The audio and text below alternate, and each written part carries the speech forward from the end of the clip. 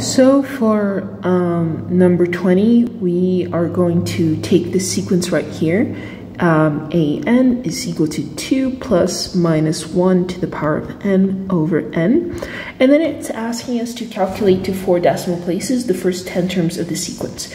So I've gone ahead and I've put it in this table where we're just plugging for n is equal to 1, we go 2 plus minus 1 to the power of 1 over 1. For n is equal to 2, we go 2 plus minus 1 to the power of 2 over 2, and so on until we get to n is equal to 10, which is 2 plus minus 1 to the power of 10 over 10.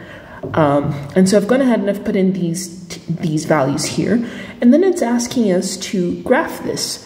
So let's go ahead and make this graph like so.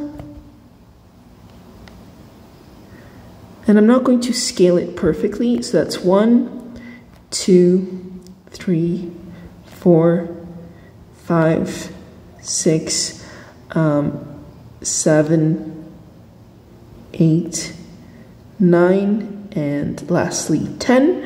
And then over here we're going to have, we're going to begin at 1 and then kind of go in increments. So that is going to be 1.5 and then 2. Actually, maybe I'm going to do in quarters. So that is 1, and then 1.25, 1.5, 1.75, 2, 2.25, 2.5, and lastly, we're going to do, yeah, that's the highest value.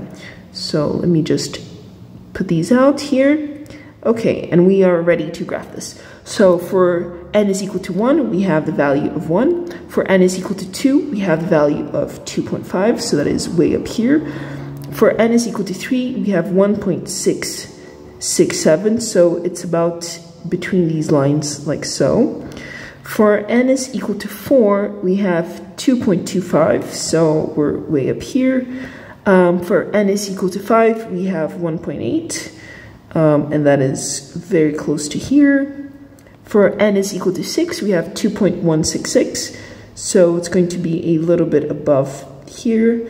For n is equal to 7, we have 1.85, so a little bit above like so. For n is equal to 8, we have 2.125, so we're going to go 2 and then increase it a little bit. For n is equal to 9, we have 1.889, so just slightly below 2. And for n is equal to 10, we have 2.10, so just slightly above. And I drew this dot smaller and smaller, but they should all be the same size. Yeah.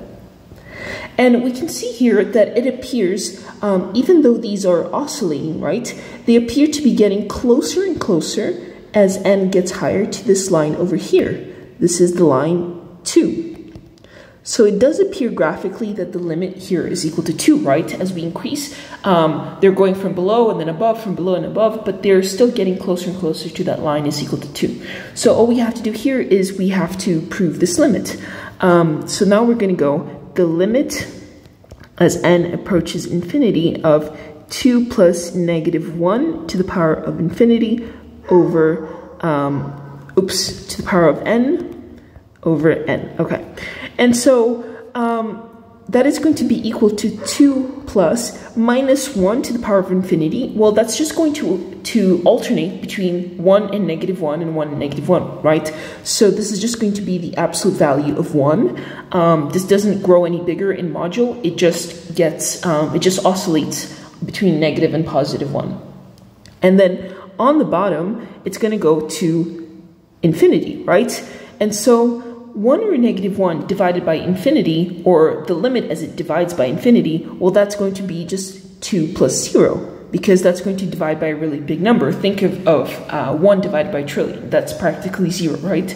And so this is the limit of 2 plus 0, which is equal to 2.